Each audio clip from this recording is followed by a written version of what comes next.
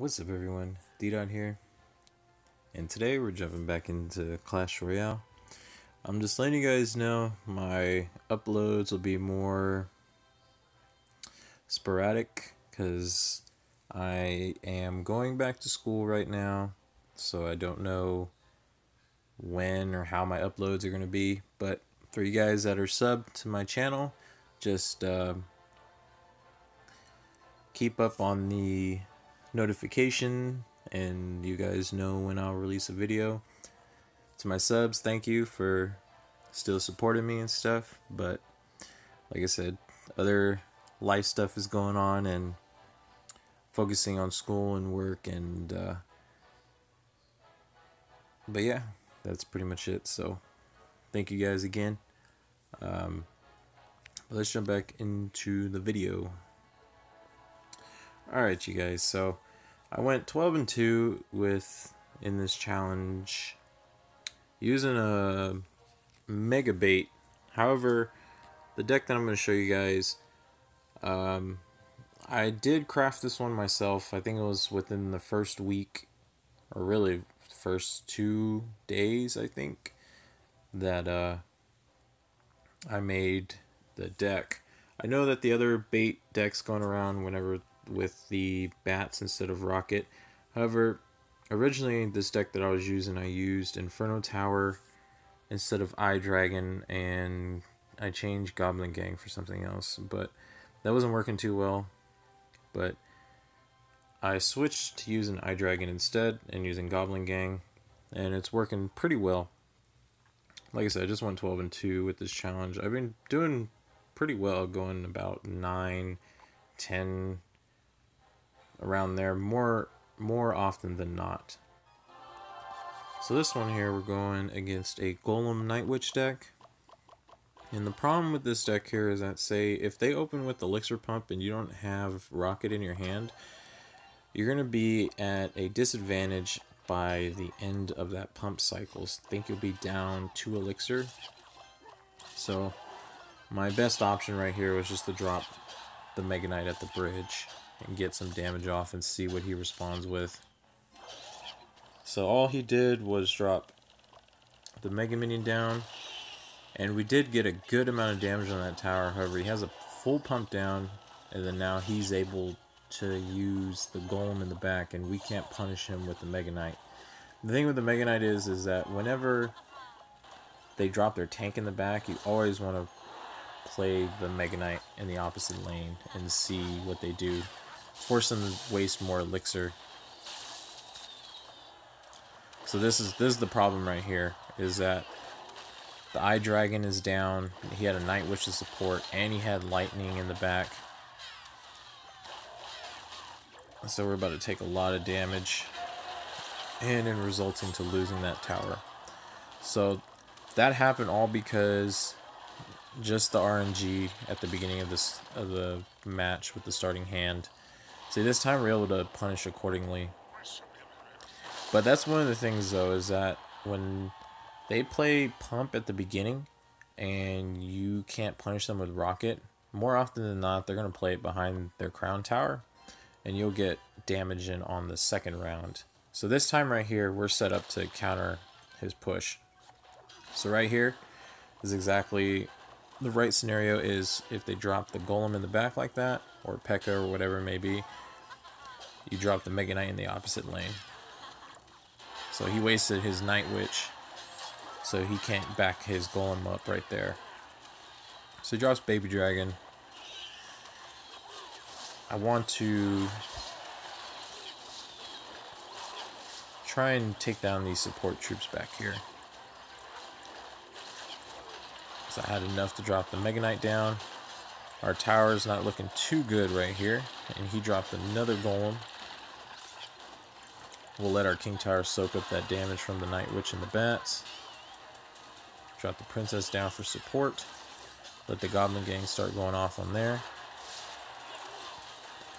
So that was a good Mega Minion right there to counter the Eye Dragon.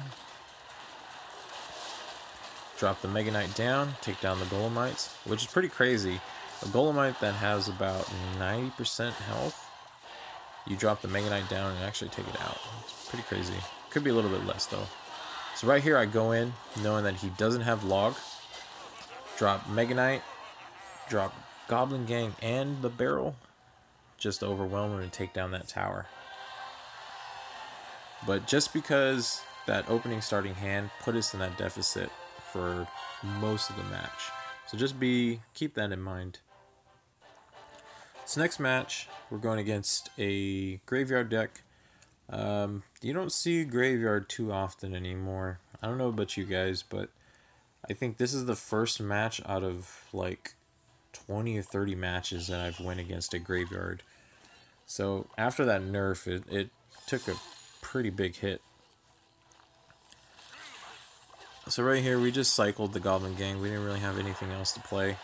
I really don't like playing Eye Dragon in the back like that. But I didn't have much else to play. I didn't want to burn my Mega Knight in case they invest a lot of elixir in the back. But as you guys can see, he dropped 3 troops at the bridge.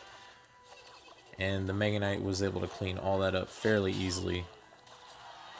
So he punished on the counter push with the Goblin Barrel. And we have the Eye Dragon as well. And since he just zapped, we know that he has zap. And we can safely assume he doesn't have log. But just because of that counter push right there, we're able to take down that first tower. So we reset. Just play the princess in the back, invest some elixir, and see what he does.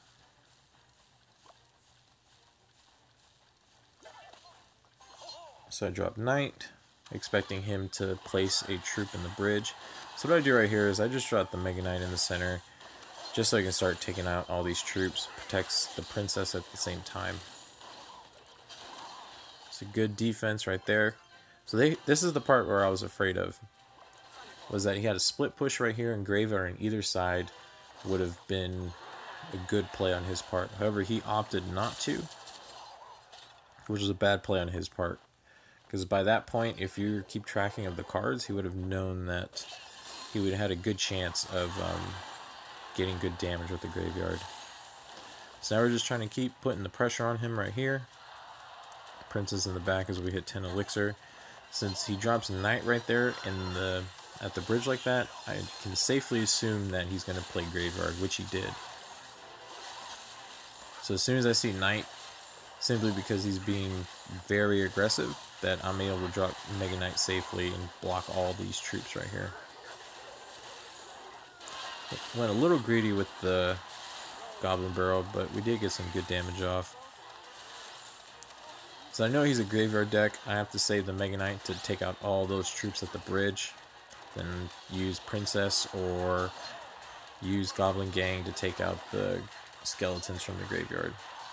And that play right there, I dropped the Knight on top of the other Knight, is so that the tower didn't target the Knight in case he wanted to drop the graveyard.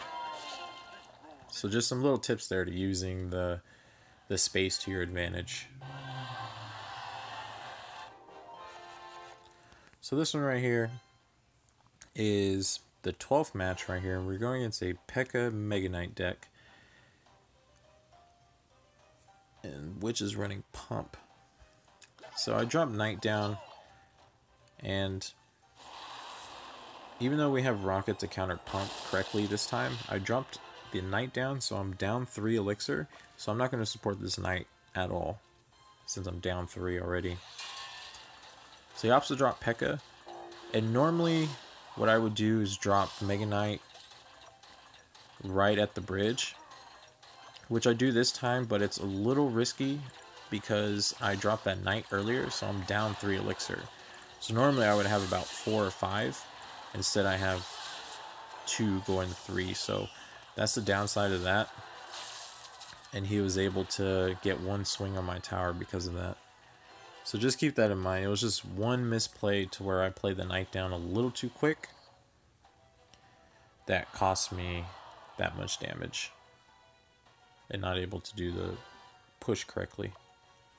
So we're going to reset here. I dropped the Goblin Barrel because I didn't want to drop Princess. Just in case he was going to pump, I wanted him to force force him to spend elixir on that goblin barrel, so that way he couldn't get the elixir advantage going into this second round right here.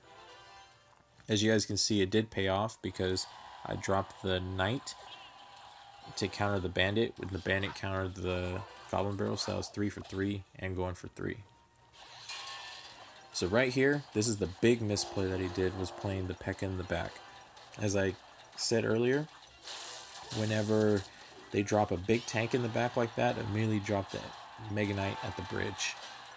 And since we were able to bait out his actual elixir this time, we're able to punish him correctly and take down that tower. So right here is very important.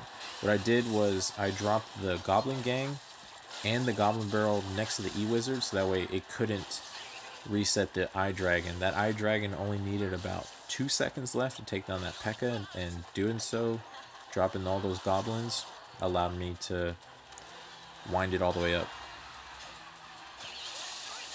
So he dropped Mega Knight at the bridge, and I dropped Mega Knight to counter his. I tried to be a little cheeky right there and drop the Gob Gang to take out that E-Wizard. However, it didn't work so well. But that princess is doing work. So right here, drop the Gob Barrel right there in the center, just to pull the Mega Knight, and it's good game.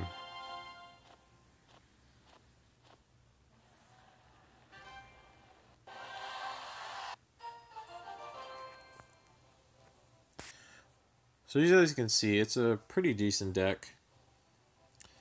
I am not the best player, the bait player, but it's pretty fun. So let's open up this 12-win chest. Get some gold, some zap, bats, mega minion, bowler, and bomber. So thank you guys for watching, and I'll see you guys next time. Just one note to you guys. I noticed that a lot of you guys wanted to add me on Clash Royale in my last video. I'm gladly will accept your guys' friend requests. Just leave your in-game name and the link in order for me to add you in the comment section down below, so that way I can add you guys. It's really cool. We can do some 2v2 together. We can do some friendlies together, whatever you guys want to do. So if you guys are interested in that, just add it down in the comment section below. Remember your in-game name and the link for me to add you guys.